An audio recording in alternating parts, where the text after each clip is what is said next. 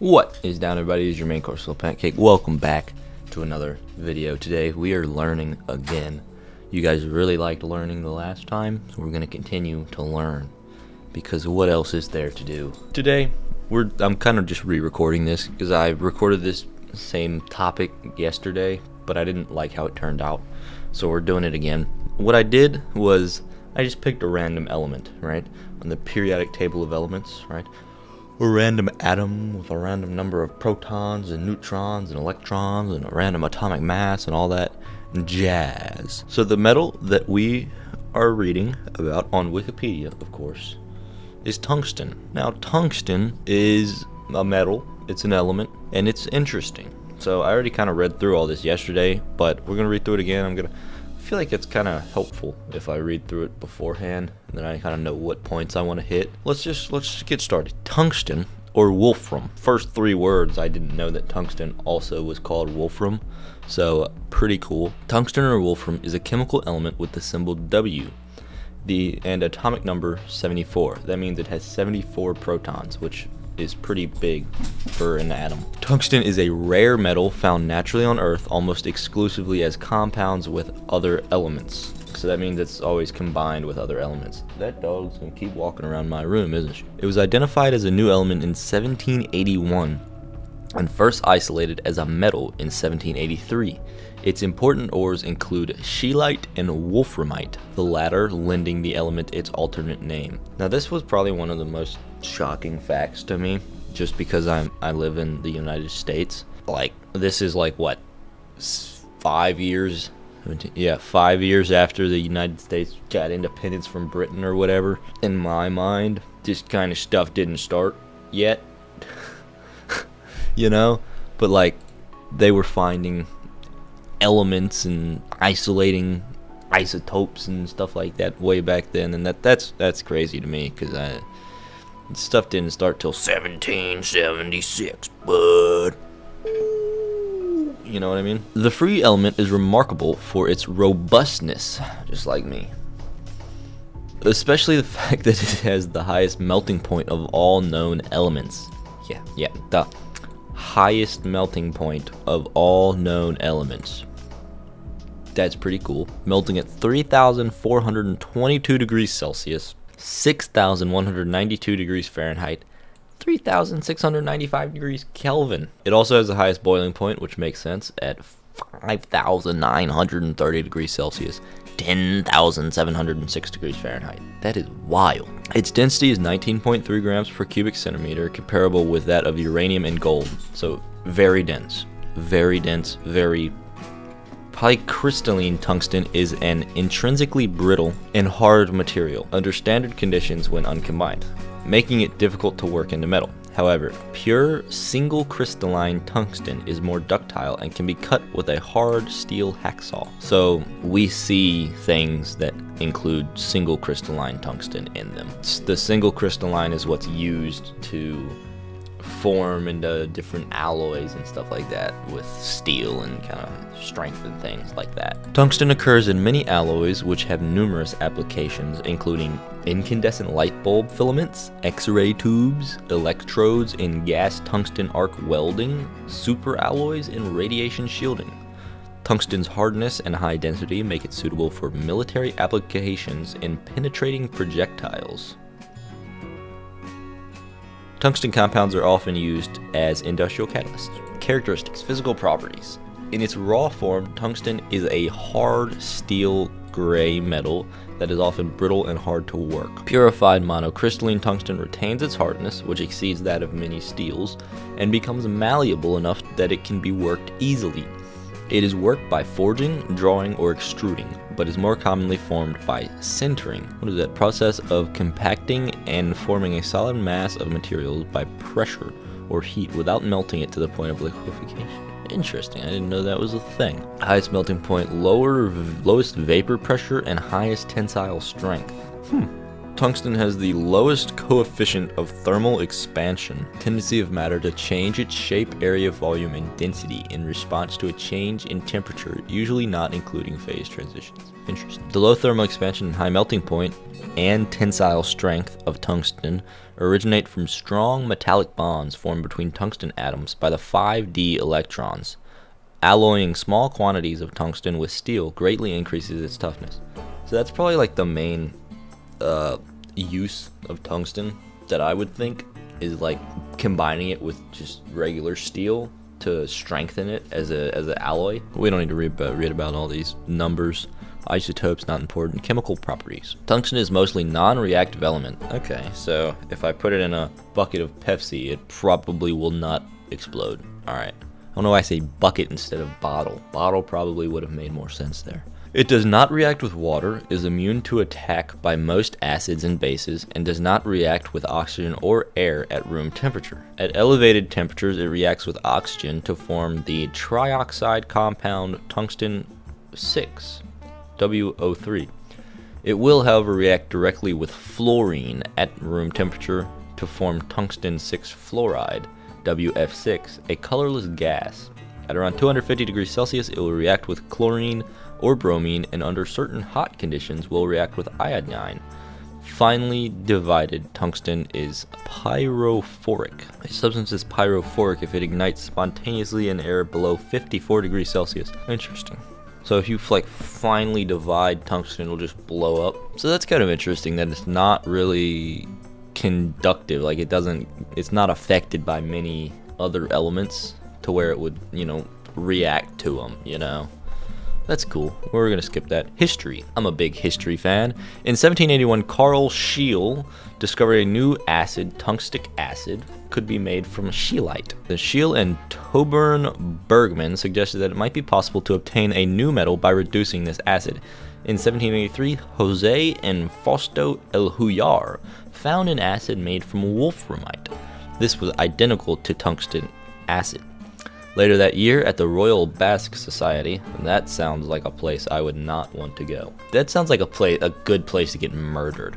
The Royal Basque Society. The brothers succeeded in isolating tungsten by reducing of the acid with charcoal, and they were credited with the discovery of the element. Why, it's called wolfram. The strategic value of tungsten came to notice early in the 20th century. British authorities acted in 1912 to free the Carrock mine from the German-owned Cumbrian Mining Company, and during World War I restricted German access elsewhere. In World War II, tungsten played a more significant role in background political dealings. Portugal, as the main European source of the element, was put under pressure from both sides because of its deposits of wolframite ore at Panisquaquaquo. Apologies. Tungsten's desirable properties such as resistance to high temperatures, its hardness and density, and its strengthening of alloys made it an important raw material for the arms industry, both as a constituent, that word was difficult for me to say, of weapons and equipment, and employed in production itself. Tungsten carbonate cutting tools for machining steel. Now tungsten is used in more applications such as aircraft and motorsport ballast weights, darts, what? Anti-vibrating tooling and sporting equipment. Tungsten is unique amongst the elements in that it has been the subject of patent proceedings. The U.S. court rejected General Electric's attempt to patent it, overturning U.S. patent 1,082,933, granted in 1913 to William Coolidge. Any relation to Calvin Coolidge? I bet there is. That's weird that it's been patented. Like, imagine someone just patenting oxygen. Can you stop whining? What the heck? Like, imagine just patenting oxygen. Like, what? That's interesting. But I could see, actually, like, you could patent the process to, like, extract it from the tungstenite. That's not what it was called, was it? Wolframite. Like, extracting the raw tungsten from the wolframite, patenting that process, maybe I could see, maybe. Etymology, don't care. Occurrence. Tungsten has thus far not been found in nature in its pure form. That's interesting.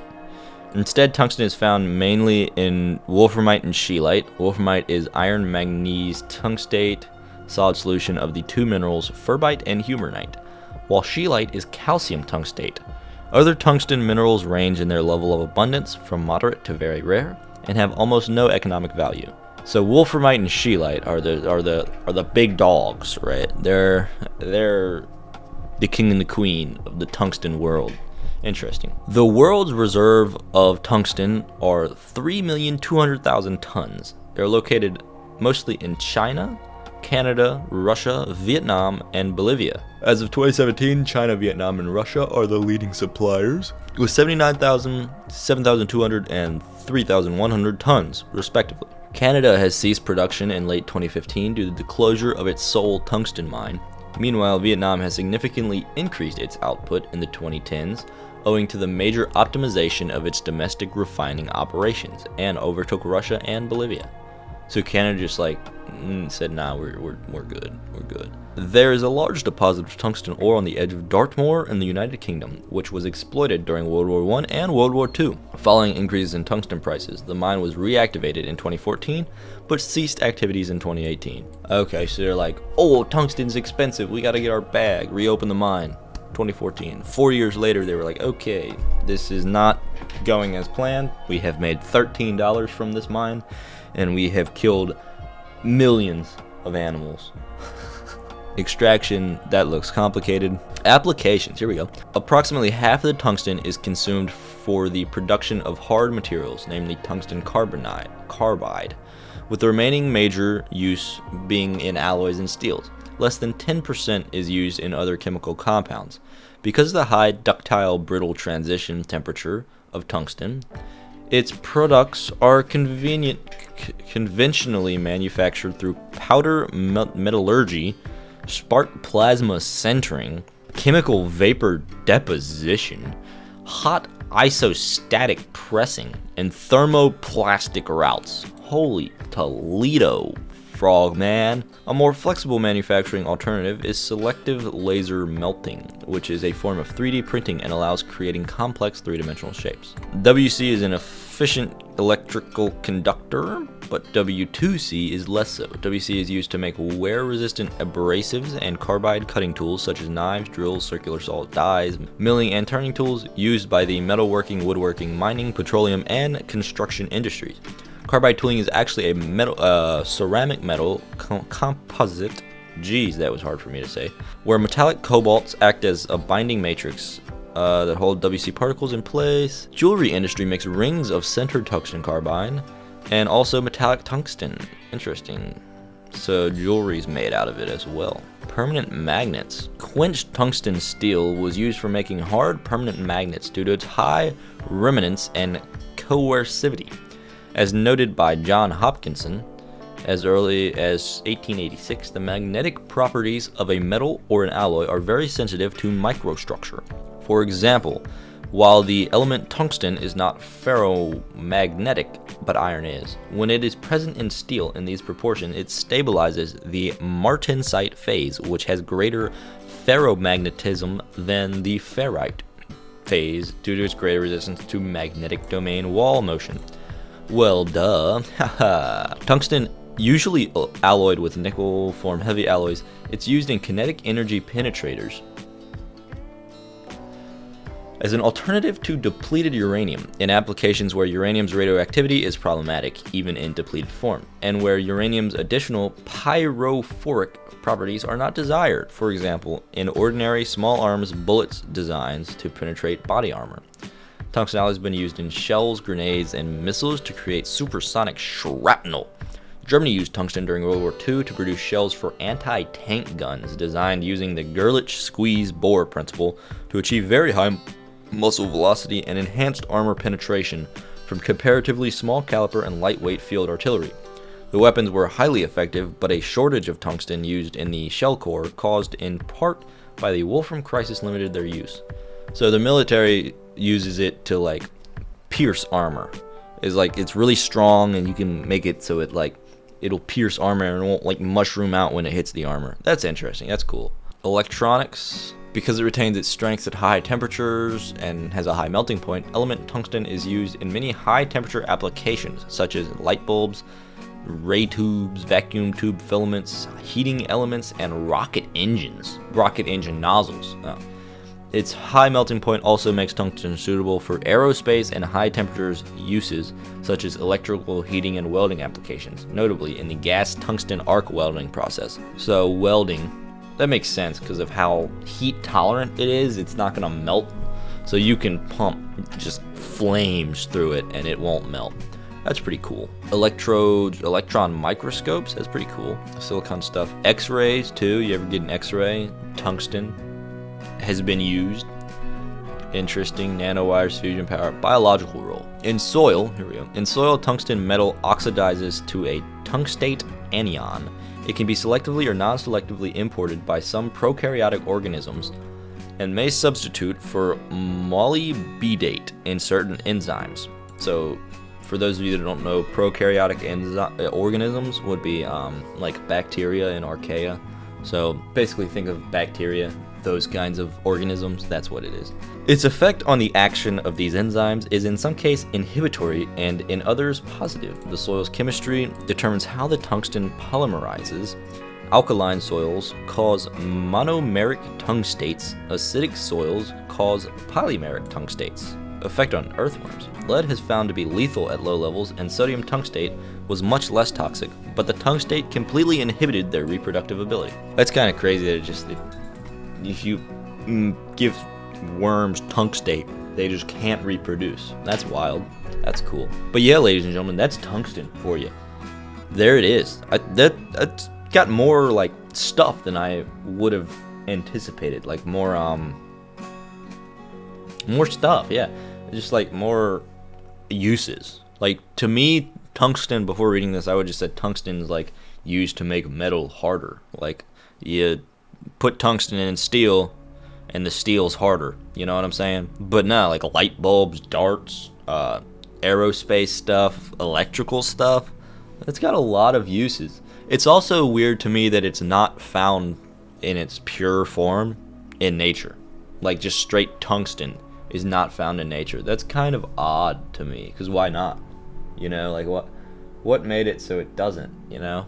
Raises a question. Now you know about tungsten, so now when you're in conversation, you can be like, you know, China's the leading producer of tungsten, and Canada used to be like really high up there, but then they stopped, and so did the UK, the EU. They produced quite a bit, and then they just stopped. Or you could be like, you know, tungsten's used in that light bulb filament. You can be like, you know, tungsten's used in welding a lot, you know? Fun facts that you can share with your friends. That's what this is about. Hopefully you enjoyed this. Make sure to smash like if you did. I enjoyed making this one. This was really fun. Stay tuned for another one. Let me know if you have anything you want to learn about in the comments. And have an absolutely wonderful rest of your day, everyone. And I'll see y'all later.